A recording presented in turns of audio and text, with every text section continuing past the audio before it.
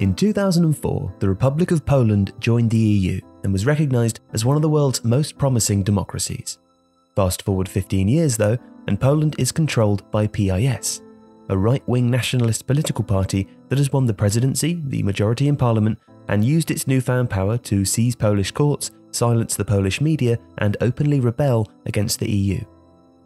So how did a country make such a dramatic U-turn in such a short space of time?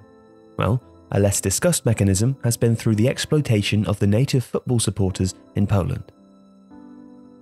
Football in the region has never had a fan-friendly culture.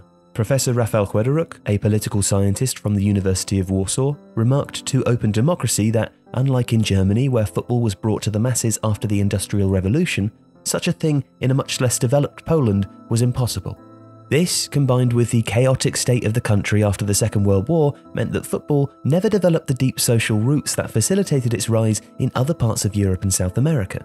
And this doesn't mean that football is unpopular in Poland, as the sport eventually became widespread across the country in the mid-20th century. However, the lack of a deep public connection to football carried over to the structure of the ekstraklasa, the Polish Football League.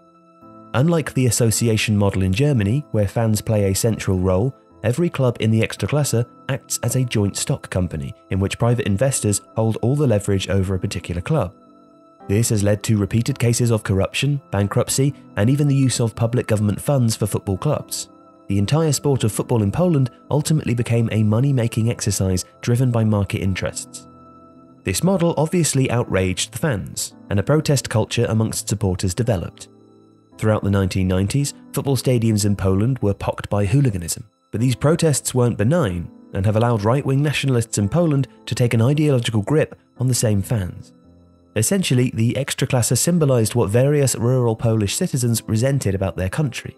It was a corrupt and elitist institution simply trying to earn money at the expense of the working people of Poland. This, in combination with more complex political issues, made football stadiums a prime place for protest, and also turned them into an incubating hub for extremism. As many football supporters in Poland came from working class or rural backgrounds, right-wing nationalists were able to use the distaste for the corporate structure of domestic football as a political tool to expand right-wing support. A tipping point was reached before the 2012 Euros. As Poland were co-hosting the tournament, it was imperative that the issue of hooliganism was resolved before the competition started. Consequently, the ekstraklasa and the Polish Football Association raised ticket prices across all football stadiums in the country. The supporting theory was rooted in economics.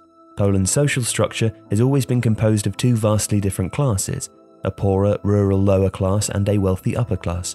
However, there was a strong belief in Poland that the number of middle and upper middle class citizens would increase in the 21st century due to an improving economy. Many also believed that the 2012 Euros would contribute to this expansion of the middle class. Increasing ticket prices, it was reasoned, would change the demographics inside the stadiums, enable a higher number of upper or middle class people to attend football stadiums at the expense of the more traditional rural supporters. But that never truly occurred as anticipated. As such, raising ticket prices only strengthened the resolve of the nationalists. They were able to tighten their grip on football supporters and use the initiatives to demonstrate how football institutions in Poland didn't care about the lower class, adding apparent credibility to their divisive and xenophobic rhetoric, and further driving their political agenda.